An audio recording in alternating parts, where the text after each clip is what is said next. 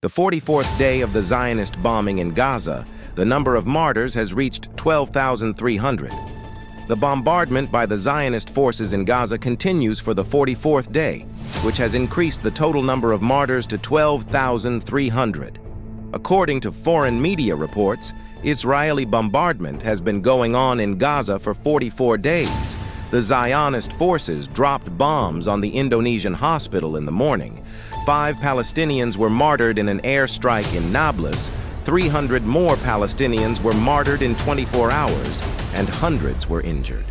Yesterday, Israeli warplanes bombed Jabalia Camp, United Nations School, and Khan Yunis areas.